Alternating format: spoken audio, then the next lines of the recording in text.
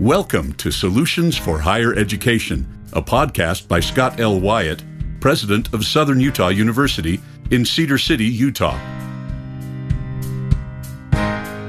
To subscribe to this podcast, please visit www.suu.edu/President's Podcast, where you will find both the audio and a written transcript for today's podcast. Hi again, everyone, and welcome to Solutions for Higher Education, a podcast featuring Scott L. Wyatt, the president of Southern Utah University in Cedar City, Utah. I'm your host, Steve Meredith, and as always, I'm joined in studio today by President Wyatt. Hello, Scott. Hello, Steve. It's a great day today. Thanks. So we're on book 2 of our summer book challenge, and we had a little teaser for it. We're studying the book 1984 by George Orwell, and we're hoping, at least, that our audience has now read the book, and we've invited a couple of guest experts to come in and join us and offer their insights into the book. And would you take a few minutes to introduce them?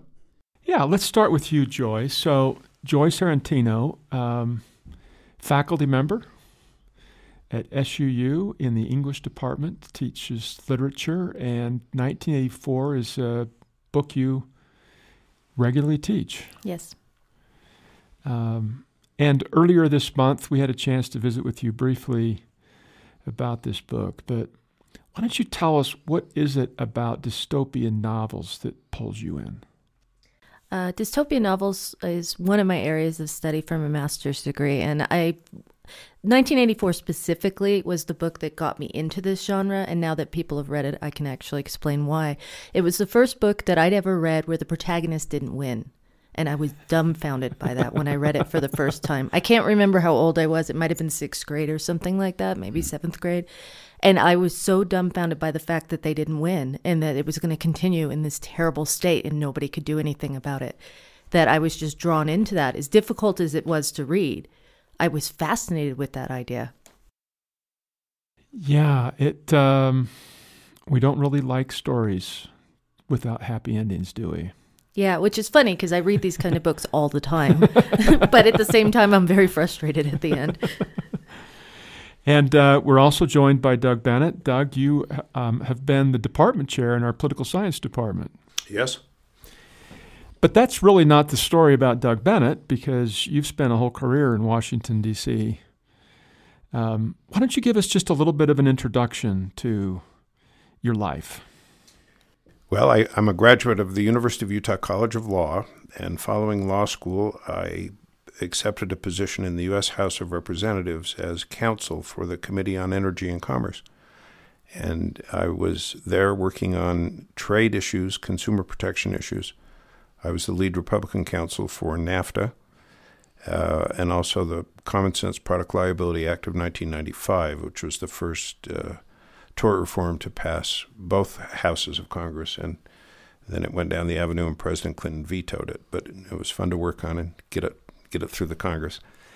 And then I got married, and I left Capitol Hill and became a lobbyist for a small lobbying firm called Public Strategies. And I went from Public Strategies to one of D.C.'s premier lobbying firms, Timmons & Company, where I was executive vice president, before joining the Liberty Mutual Group as Vice President of International Government Affairs. And I was with Liberty for 10 years and spent the latter part of my career with Liberty in Asia, much of the time trying to get licenses in Vietnam and China. And then after you spent that career, you and your wife retired to Southern Utah. Yes. And then joined our faculty. Yes. Retirement was a little different than I expected. After about 6 weeks, I started looking around thinking, what am I going to do today?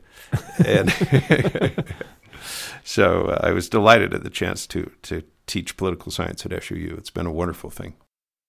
I think this is a great group to talk about this book with, because we've got a literature expert, a government expert.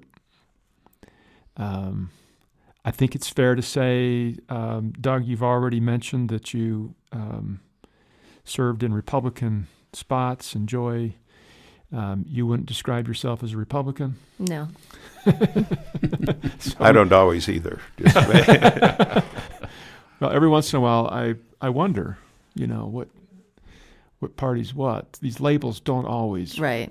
Work for us. But I think it's fair to say that, Doug, you tend to be more conservative, and Joy, you tend to be more liberal. Yes. Politically. And so here we are with this broad group discussion of the book 1984. And Winston Smith, who doesn't win in the end. In a really spectacular way. In a He doesn't spectacular win. way. In Yeah. a really awful way. Well, why is this book so important for us today? Well, I'll start. This book is a warning. Like the book that actually influenced Orwell to write this book was a book called We, W-E, by Yevgeny Zamyatin. And he wrote a book. It's not exactly the same, but the buildings were all clear, so you could always be seen. Everybody was labeled with a number. There was a lot of controlling of nature. And when he wrote that, he was trying to warn Russia about the way communism was coming, and that it was really bad. And people wouldn't listen to him. The average person in the community just kind of laughed at him, and the government didn't. And they kind of ruined his career and tried to get rid of all the copies of this book. And he ended up exiled for the rest of his life. But so Orwell was basing it on that. So there was a book that was specifically trying to warn people about a specific government. And so Orwell said, well, what would happen if we did this? What would happen if this happened in the part of the world that we think this can't happen in? So he wrote 1984. And the point of this, a lot of the point of it, we see it from Winston's point of view, and he's actually part of the small percentage of the population. So we relate to Winston because he's the protagonist, but really most of us are not part of that society. We'd essentially be the proles. And one of the main points is the book is the proles, the majority of the people have a lot of power, but they have no idea that they do, and that they could elicit change if they just realized it. They have more power than they perceive. Yeah, that's really interesting. Doug, what would you say is the one of the main reasons why we should be interested in this book today? I think the book reflects a reality that I slowly came to grips with in D.C. And the message of the book, you've identified me as a conservative. I used to be a very idealistic young neo-socialist. And then I moved to Washington and started working in government. And then I started traveling the world and seeing these places where these wonderful ideas were put into practice. And it never quite works out the way it's intended for the proles, but it always works out the way it's intended for the folks at the top. And that's because, this is what I've learned, and this is an excerpt from the book. I always thought government existed to help the poor, the homeless, the needy, to provide opportunities. Here's what I learned, and here's what Orwell captured so succinctly. Quote, "The party seeks power entirely for its own sake. We are not interested in the good of others. We are interested solely in power. Not wealth or luxury or long life or happiness. Only power. Pure power. We are different from the oligarchies of the past in that we know what we're doing. All the others were cowards and hypocrites. The Nazis and the Russian communists came close to us in their methods, but never had the courage to recognize their own motives. They pretended, perhaps even believed, that they had seized power unwillingly and for a limited time, and just round the corner there lay a paradise where human beings would be free and equal. We are not like that.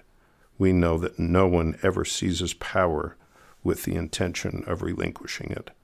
Power is not a means, it is an end. One does not establish dictatorship in order to safeguard a revolution.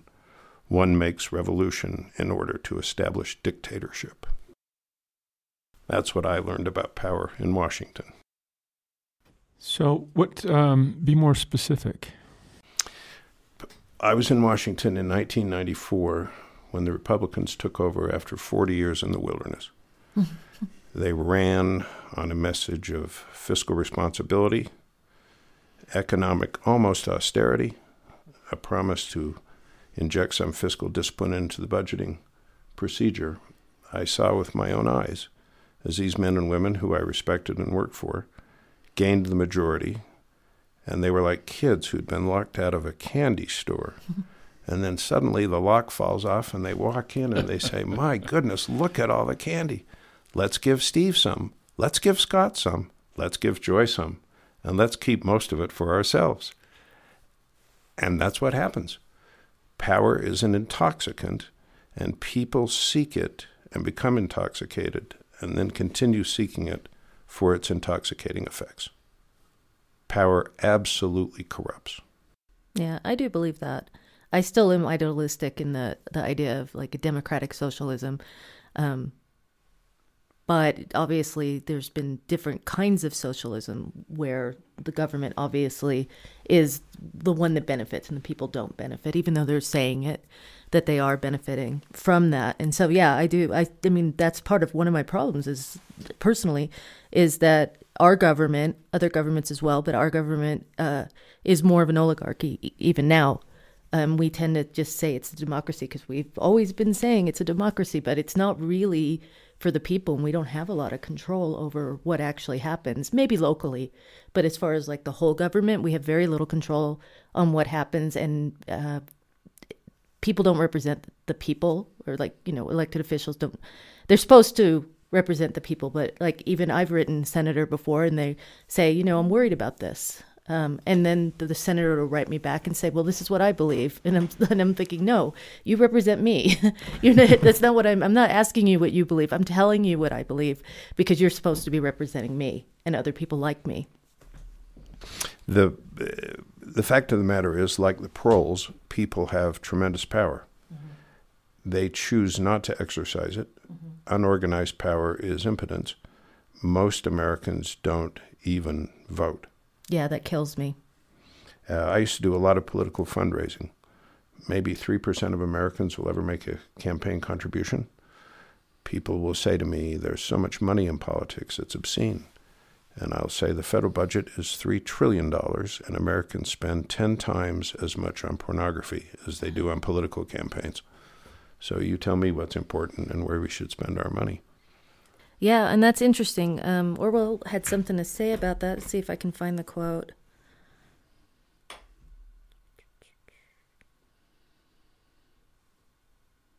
Yeah, okay, so I think this is the right one. So long as they, the proles, continued to work and breed, their other activities were without importance, left to themselves like cattle turned loose. Upon the plains of Argentina, they had reverted to a style of life that appeared to be natural to them, a sort of ancestral pattern, heavy physical work, the care of home and children, petty quarrels with neighbors, films, football, beer, and above all gambling filled up the horizon of their mind.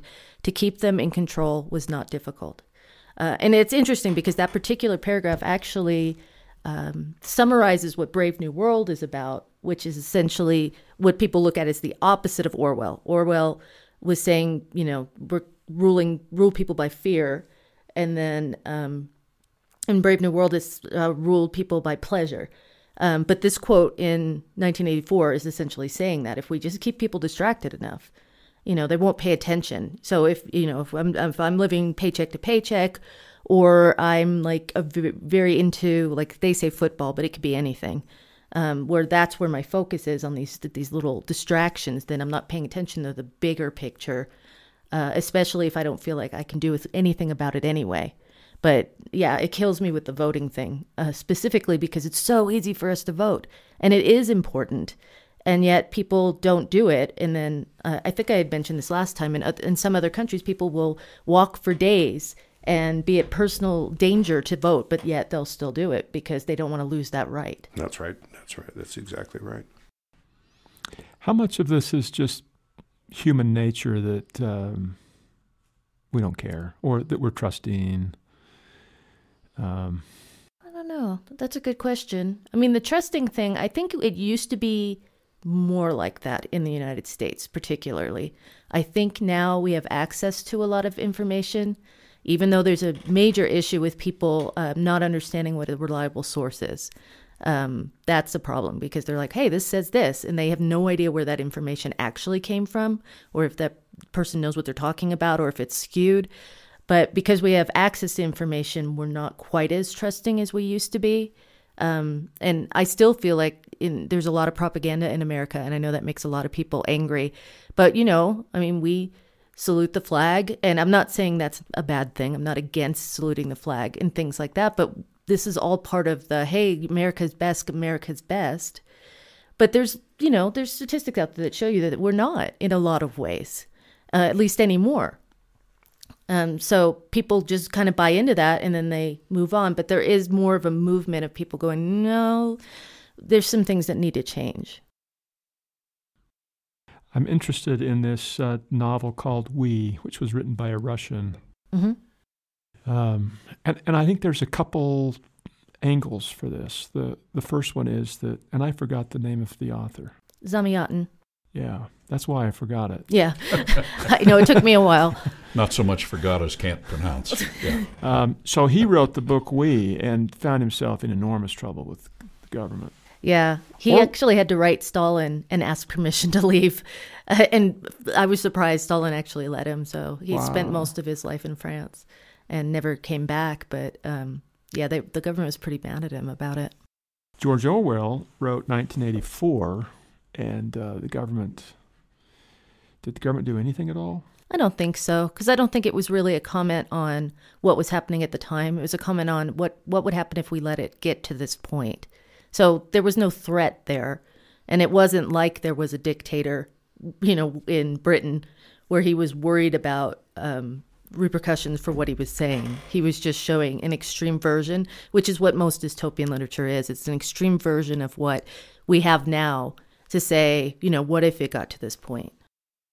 I've been reading books about North Korea and about African countries, certain African countries, and what I've read, particularly about North Korea, I thought, wow, this could have been this book, 1984. It's just stunning to me how similar it is. Yes. The level of surveillance, in what way? In every single aspect, yeah. That there would be a person in every neighborhood that was responsible for spying on all the neighbors. Yeah, pictures of the dictator everywhere, and you have to profess your love and not even look like you don't love that dictator. That's right. And that's a big part of 1984 is the double think. So it doesn't matter what you actually think as long as it's not showing on your face and you're not saying it. So you have to believe two things at once.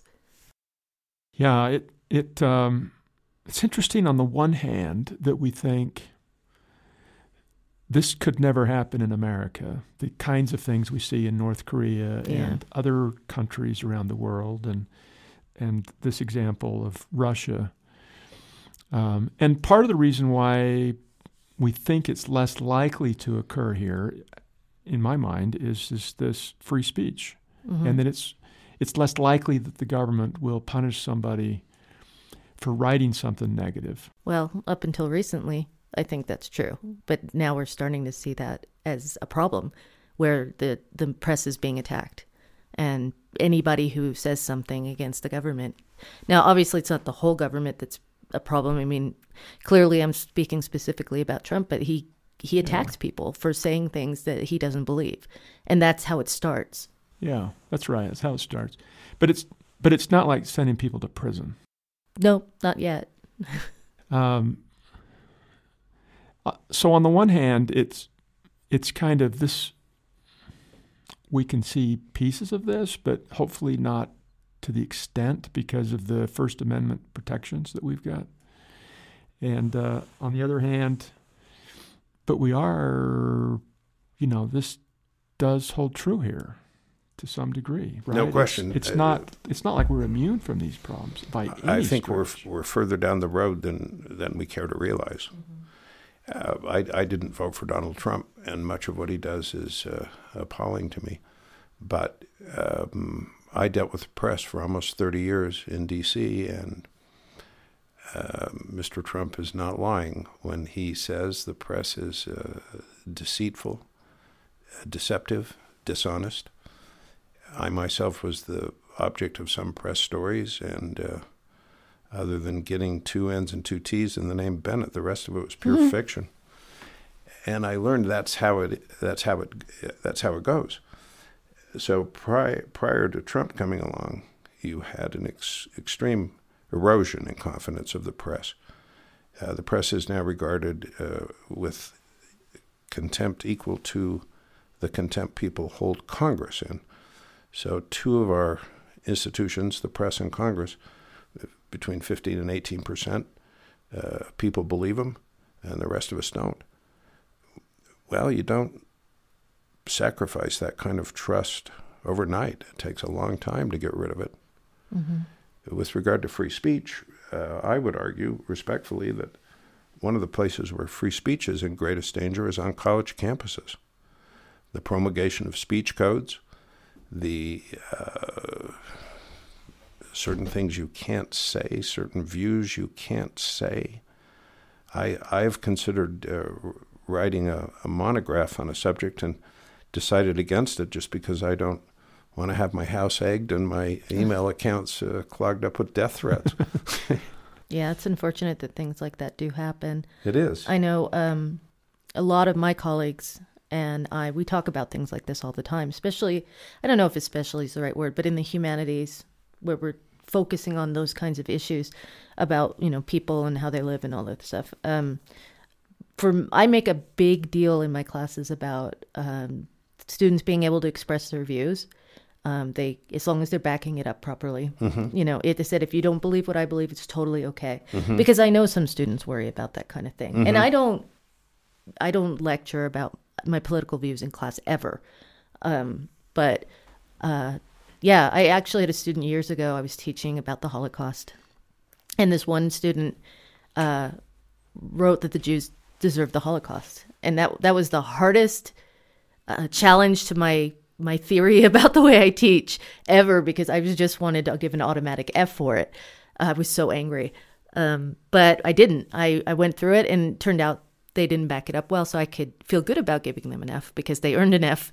But, people have to be able to express their views in college. This is the place where students learn what their views really are, mm-hmm. What the options are on thought. And I know I have friends who lean all different directions, and some of them, they do focus on that and kind of pound in their ideas, their ideals. But I know a lot of professors who don't do that too. Mm-hmm. That we're just teaching them how to think, not what to think. I try hard not to, and I tell them I'm going to try hard not to, and I'll inevitably fail. And when I do fail, I'll identify it as such. It's my view. If I can't avoid expressing it, here it is. Doug, I'm interested in your comment about the press. So, and I'm also interested in your comment about power. Would you include the press in your comment about it's all about gaining power? Oh, unquestionably. Perhaps more so than almost anyone else. So I've spent a life where different positions I've been in the local media quite a bit. And I thought that, for local newspapers and local radio stations, for the most part, they really tried hard to do their very best. It's a kind of a community sort of a thing, and they're dependent upon the same community supporting them. Mm-hmm. But even with that, the number of inaccuracies is pretty surprising. Mm-hmm. And it's partly because you've got a reporter that may or may not understand the issue or mm-hmm. the topic, trying to listen to somebody, interview somebody, and then write it down and publish it. It's a real challenge for them. Mm-hmm. Mm-hmm. But then when you take it to the next level, which is, what if the reporter has an agenda? Mm. And I've had a few experiences with that, but as you said, this is where we end up saying, who do we trust? And Well, one of the things with my students, I tell them not to use news sources as their primary sources if they can find it somewhere else. I mean, if they're trying to make a point about the news, that's fine. But it reminds me of the encyclopedias where you've got one person trying to be a semi-expert on everything, and they can't. Even if they're trying to do it well, they can't be. So, yeah, it's just their view of it. You know, even if they're being as honest as they can about it, it doesn't mean it's completely accurate. And there are some news sources that are more accurate than others. There's websites like PolitiFacts that tries to sort all that out so people can see, okay, this one lies more than this one, and some different sources out there. But people tend to have this emotional response to news, and they don't like necessarily double check it. They're just like, oh my gosh, this thing happened, and I have to be mad about it, without checking sources. Well, and I have to laugh because every single year the university sends out an April Fool's joke. Oh, yes. And it's on April Fool's. And it's surprising how many people will read the heading and then send me an angry email without having read the story. Yeah. So it's not, Yeah. Yeah. it cracks me up. And I'd say, go back and read the story. I even had a reporter do that this last year. We had this initiative. We said we had a dark sky initiative on campus, and there would be no lights on campus after dark, and people could find their way around with flashlights if they had to, but we wouldn't have any lights in the buildings or out of the buildings. And such a ludicrous thing to say, and to be on April Fool's Day, and at the end of a short article to say April Fool's. But the number of people that I got sending notes to me, including a local reporter, caused me to think it doesn't matter how well written the article is. It's the copy editor, isn't that the position? The copy editor that writes the title to the story, that's what everybody's reading. Yeah, a lot of times they do just read the title, which isn't helpful. But I remember that article, and my first initial reaction was, wow, are they really doing this? Because there are people who fight vehemently for not having better lighting. So that part of it was actually not realistic, but plausible to me up to a point, because like there's a problem with them not having enough streetlights in this town because people want to be able to see the stars. So That's right. it had enough truth in it that it was like, wait a minute. Yeah. I think if you read 1984, it is so grim and so free of any of the humor of humanity that the reason I bring this up is there have been a number of articles this week about comedians who are leaving the business because it's too discouraging, or they're too upset about the current state of things that they can't make a joke about it anymore. And Jerry Seinfeld said he would play college campuses. Yeah, the ability to have free speech that supports satire, that supports humor, is, I think, one of the key ways that proles can punch back at the government is by making fun of the government and enjoying others who make fun of the government. Mm-hmm. And it's when governments lose a sense of humor about themselves, totalitarianism has a real foothold. Well, it makes me sad that people would say, I can't find anything to make a joke about this. Let me ask this question, if I may. I said Trump often appalled me, and sometimes he doesn't. Sometimes I think he's doing the right thing. I've followed politics closely my whole life. Has anyone ever seen press treatment of a political figure such as Donald Trump has received? Well, I don't know if it's exactly the same. I mean, I think Obama was treated really, really poorly. Not by everybody. No, I'm talking about the press. Yeah, the mainstream I'm press. talking about mainstream press. But no, but honestly, I'm really of the mind that Trump's creating this culture himself. I don't think it's the press. I really don't. Just because, the fact that he doesn't follow the law a lot of the time. More so than other politicians. I get that politicians are politicians or whatever. But, he tries to change the laws to adjust to what he needs or wants. He lies more often statistically than any other president ever has. So there's some reasons to be concerned. I saw a rather amusing story in the New York Times, which is the source of many amusing stories to me, about how many times Mr. Trump lied as opposed to Mr. Obama. You can keep your doctor, you can keep your health plan was one, and my inaugural crowd was the biggest in history was one. The first from Obama, the second from Trump. I don't care how big Trump's crowd is, but the fact of the matter is Obama absolutely trashed the U.S. healthcare system, sent premiums through the roof, all in the name of, Orwell would smile, the Affordable Care and Patient Protection Act. Yeah, I don't think everything was perfect with that by any means.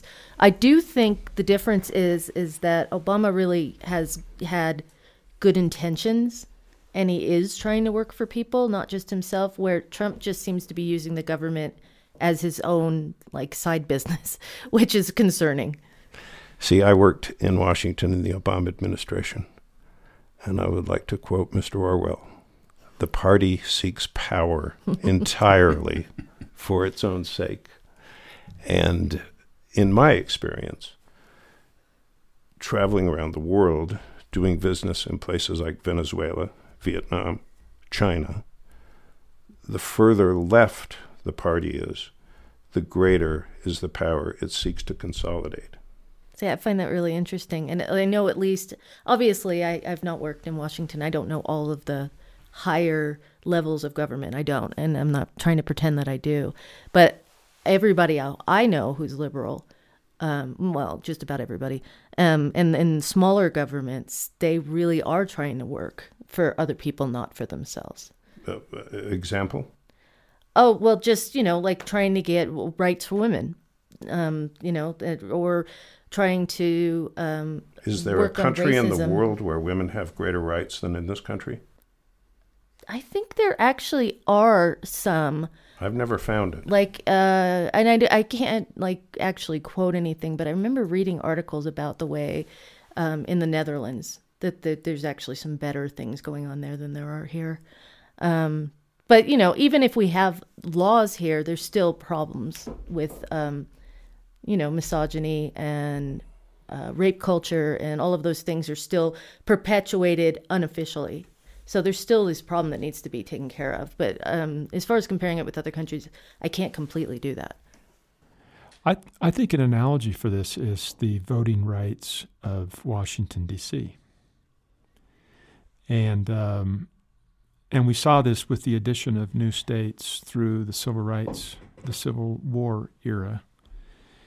But when you look at, and I'd be interested, Doug, in your reaction to this, but there's been a lot of debate about whether or not to allow Washington, D.C. residents to vote for a senator, for example, or a congressman. They vote now for a congressman. They vote for a congressman. Yes, she's a non-voting member of the House. Eleanor Holmes Norton is her name. So they're voting for a congressman, but she's not really a Congress member. She can't vote on final passage. She can vote in committee, yes. Why is that? Because D.C. is not a state. Oh, that's right. It's not a state. But the conversation about changing the Constitution in some way or another to allow the residents of Washington, D.C. to have a senator or to have congressmen, it seems to me that the real issue there is, well, will it be a Republican or a Democrat? There's no issue. D.C.'s 94% Democrat.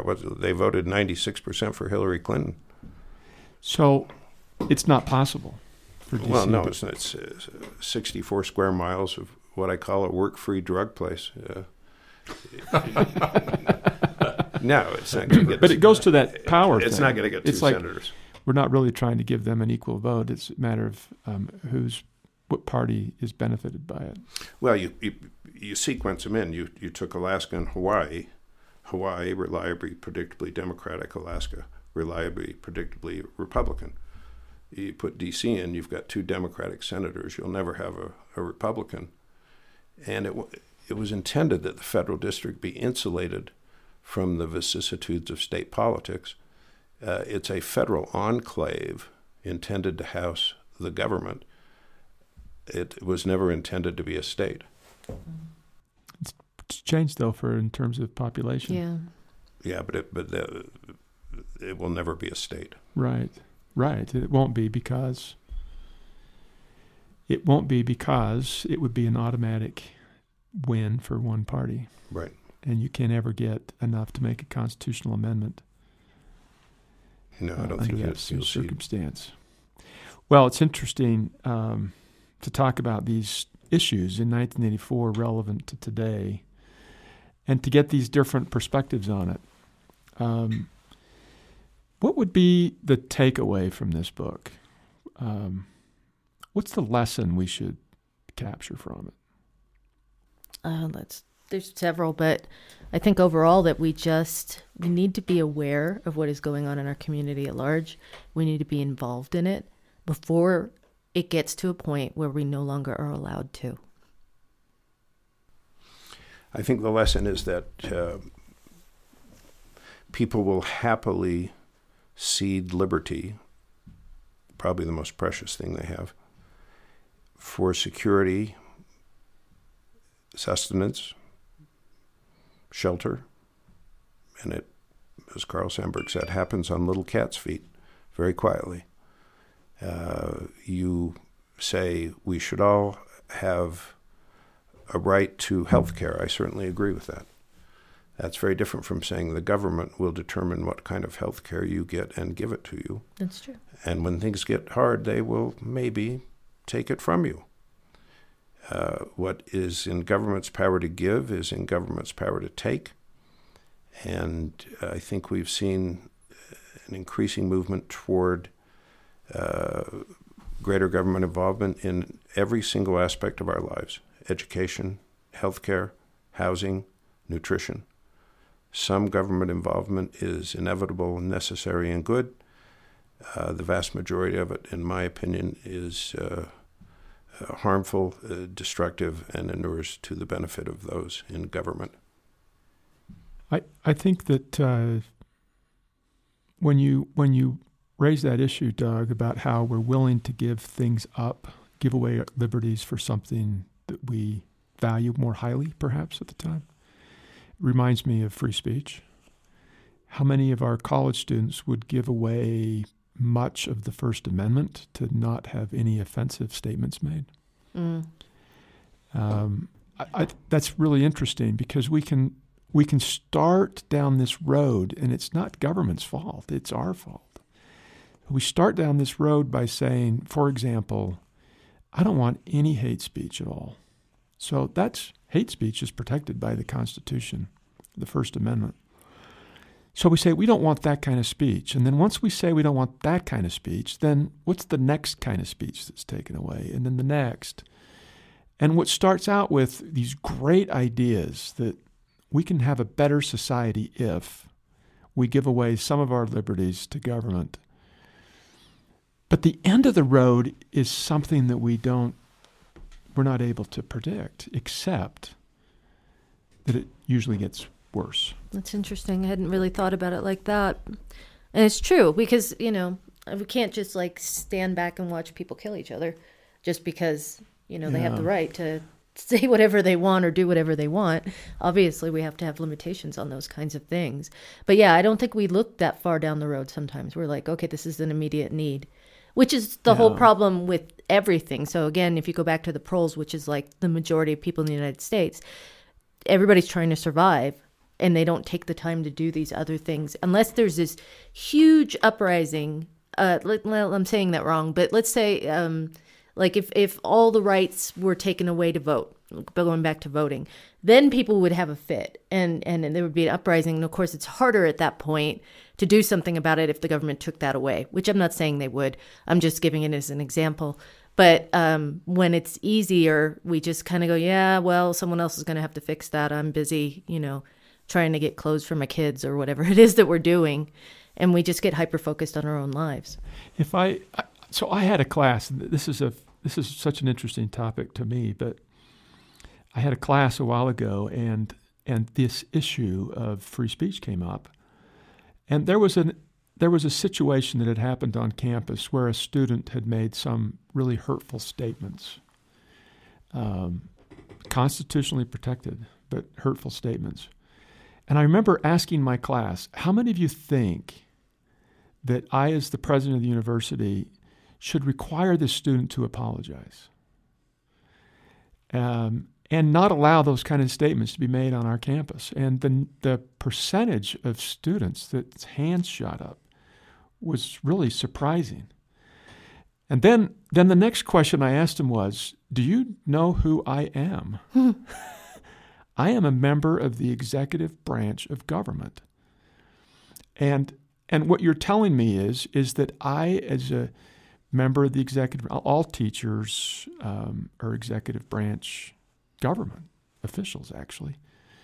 You're either if you're getting a government paycheck, you're either legislative, judicial, or executive, and most of us are executive. All of us in this room are. So in talking to this class, I said, you realize I'm a member of the executive branch, and if you give me authority to decide what speech is bad and which speech is not bad, don't you realize what you've given me? Mm-hmm. And if it works in your favor today, don't you realize it might work opposite of your favor tomorrow? Yeah. You shouldn't give me this power, period. It shouldn't be there at all. But we tend, as you said, Doug, we tend to just keep giving it away because of something else we value. But we're not thinking to the end of the row. We've not had to. We've not been deprived of it, so we don't really know what it is we have. But people cede power to the state gradually in exchange for something, and always with the understanding that they're getting more than they're giving. One of the authors that had a huge influence on me was William F. Buckley. And I was, as I say, a very liberal young man, and I first started reading Buckley and wrestling with him. But on the subject of power, he said this, and I think there's more wisdom in here than we realize. I will not cede power to the state. I will not willingly cede more power to anyone, not to the state, not to General Motors, not to the CIO. I will hoard my power like a miser, resisting every effort to take it away from me. I will then use my power as I see fit. I mean to live my life an obedient man, obedient to God, subservient to the wisdom of my ancestors, not to the authority of political truths arrived at yesterday at the voting booth. That is a program of sorts, is it not? It is certainly enough to keep conservatives busy and liberals at bay and the nation free. I think there's some truth to that. That's interesting. We've been talking about the takeaway from this book, and for me, just following up on what you were saying, Doug, I'm a tech guy, an early adapter. Always have been interested in that. It's part of what I teach every day here. And for me, the little cat foot part of this is how much of our power we are ceding through the increasing intrusion of technology into our lives. It freaks me out. Freaks me out too. When I look at my phone and Facebook says, "Welcome to San Mateo." Yeah. I don't want you to know that I'm in San Mateo. I'll let you know, Facebook, if I want you to know. And I understand that these are all settings, and young people would roll their eyes at me about that. But they should be opt-in settings, not opt-out settings. True. Steve, you're more sophisticated with this than I am. You know technology better than I do. I pick up this phone, and I look at it, and it says 1 hour and 11 minutes to home. I hadn't told it I'm going home after this, but I am. That's right. And now when I walk into a room, there's a television in our home. If I turn it on, it doesn't come on to the program I'm going to watch. It comes on to the program Dish thinks I'm going to watch. And they're always right. And it terrifies me.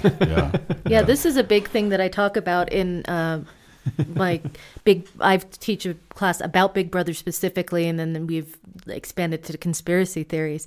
And by the end of the class, I have students completely paranoid. But one of the things I do for the very beginning of class is, for those classes, I will scour the internet for information, public information that about the students. So instead of them introducing themselves, I'll introduce them. And they just look horrified, like, how do I know these things? And it's all just Facebook or maybe something from their high school or whatever. It's not like I'm paying for an investigator. This is all open information. And they have no idea that they're putting themselves out there like that. Another example that's kind of weird we talk about are like CCTV in Britain, especially like in the London area where there's cameras everywhere. Great for, the police to see if there was a crime, but they're also seeing everything that you do all the time. And is that really what we want? Yeah. One of the, I think, as we sometimes on both sides of the aisle will look to Europe and say, well, they're doing this politically or they're doing this socially. Should we emulate that? One of the things I hope we never do is get to the surveillance state that Europe has become, but because there is a camera. Well, now, Steve, if you're not doing anything wrong, why do you have any problem with them watching you? Right. I'm astonished. I know, Big Brother. Yes, that's right. That's right. And that's where it leads, right? It is. And that's what Big Brother would say. Exactly right. Yeah. If you're doing what you should be doing, then you should have no problem with us watching you. And if you're not, you're probably lucky we're watching you anyway. And I used to think that when I was younger. I remember thinking, well, my life's pretty boring and I'm not doing anything. But it didn't occur to me when I was younger that, my definition, or like maybe the reasonable person's definition of what is wrong, might not be what the government's definition is wrong at some point. Yep. Well, I said in our earlier podcast about this that Mark Zuckerberg tapes over his camera on his laptop. Yep. And if Zuckerberg tapes over his camera, he probably knows something about surveillance that we don't know. Yep. And that to me, that aspect of this book is maybe the most frightening. We are not only ceding our power politically, but we're ceding it to corporations and to others who can not only use it in ways that they think will benefit us, but also could exercise enormous blackmail level power over us. Let me throw a wild card into the deck here, if I may. As I thought about this coming to meet and talk today, what about Trump voters as the proles who finally did get organized and flex a little muscle? Oh, that's an interesting way to look at it. Realize Donald Trump knocked off the three most powerful political entities in history: the Republican Party, the Democratic Party, and the establishment media. He knocked off 16 Republicans, senators, congressmen, governors, as Republican as the name Bush itself. He knocked off Hillary Clinton. The Clintons had the most well-oiled, well-funded political machine I have ever seen in my life, and I've seen it up close and personal. I predicted Mrs. Clinton would win. I said to my students, you listen to me, I'm a highly trained political professional, and there's no way Donald Trump will ever be president of the United States. Well, I don't think he would have been if it wasn't for like what they're investigating right now. So there's definitely that part of it. Well, but let's put that aside for a minute, and bear in mind Mr. Rosenstein's comment of last Friday. There was no allegation that any American was involved. Mr. Trump is an American, so there's no allegation that he was involved, according to Mr. Rosenstein. I'm passing no judgment on that one way or the other. What I am saying is you have a professional political class in Washington. It's bipartisan. It doesn't really matter so much who's in charge as long as it's one of us, and I mean the old establishment guys.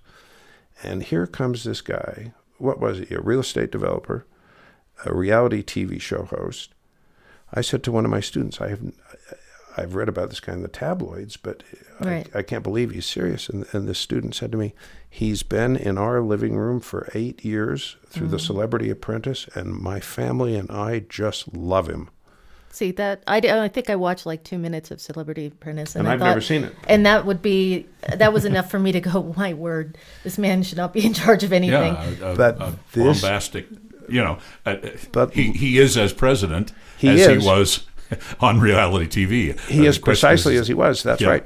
And I can tell you the Republicans are as worried about it as the Democrats. I'm sure that's but the right. people who aren't worried, and by Republicans, I mean establishment D.C. Republicans, 88% of members of the Republican Party approve or strongly approve of the jobs Trump's doing as of July 31, 2018. 88%. Who got him in there? And I would say, to a large extent, people who have felt alienated and shut out of the process. Some attribute racial motivation, some attribute class motivation. I'm not going to do that. I'm just going to say here was a guy who stood up and said, look, you've been lied to, you've been taken advantage of. We're $21 trillion in debt, your taxes are high, your schools are poor, and I am not a career politician. Maybe I can do something. And enough people believed it that they elected him against the advice of everybody. Well, I think the concept of that is good. But what I see happening, and it's not everybody, obviously, nothing that I'm saying is absolute, but I see a lot of people who are following him who they only get their news from him. That's it. And that's the only, and they don't care because they don't have to think about it anymore. They're like, good, he's doing this. And then you say, well, what about, some of the racist, misogynistic things that he's done? Well, yeah, I don't like that, but that's okay because this. And so I do think there's a lot of here's somebody who maybe I don't have to think about. I don't have to work so hard. And so they give that power away. And it could have been anybody. But, that's how Hitler became in power. People were fed up. And there were just so many problems in the country. And so Hitler sounded good. Hitler was popularly elected, duly elected in a proper election, no question. With Mr. Trump, let me try a little bit different one. With regard to the misogyny, I was in D.C. throughout the Clinton presidency, and President Clinton's indiscretions are well known. I was there when you could regularly read in roll call that Senator Kennedy and Senator Dodd had thrown waitresses on the table at La Brasserie and were all over them, and nobody cared. Leon Weisenthaler at the New Republic was molesting and groping. Charlie Rose at CBS. Nobody cared. What happened? That I don't know, because I'll tell from my point Donald of view, Trump got elected, and Donald Trump was heard on a tape making an inappropriate remark with regard to women. And all of a sudden, the fact that women were mistreated was a major, serious issue. They lifted up that rock, and who came scurrying out? But see, that's half the thing. of Hollywood, it was half always of like East that. Coast. Right. But the moral outrage wasn't there before Trump. Yeah, and I don't know. I mean, that's part of the culture, the rape culture, or whatever you want to call it. Is women are treated like that quite often in many industries and government, and it should never have been like that. But where was the Washington Post? I where don't was know. the New York Times? So My Doug, point is, it's not an issue of women's rights for the Post and the Times. It's a way to go after Trump. They don't care about women any more than they did 10 years ago. No, I think It's a tool to the go after culture's Trump. changing that way. I think the culture is. I don't think the media is. Well, on that I'm not entirely positive. Obviously, I don't know how they're running things, but they're going to focus more on things that are important to people. So the more that we speak up about something, the more that they're going to follow up on that. this is getting fun. This is where it should be. Good. This is fun. You've been listening to a very spirited version of Solutions for Higher Education, a podcast featuring Scott L. Wyatt, the president of Southern Utah University. We have been talking about the book 1984 with Doug Bennett and Joy Sterrantino from our faculty here at SUU, and we hope that you've enjoyed reading that book and hearing the discussion. We also hope that you'll join us for our August book, which is The Ghost Map by Stephen Johnson, and we look forward to talking with you about that at the end of the month. Thank you so much for listening. We'll be back soon. Bye-bye.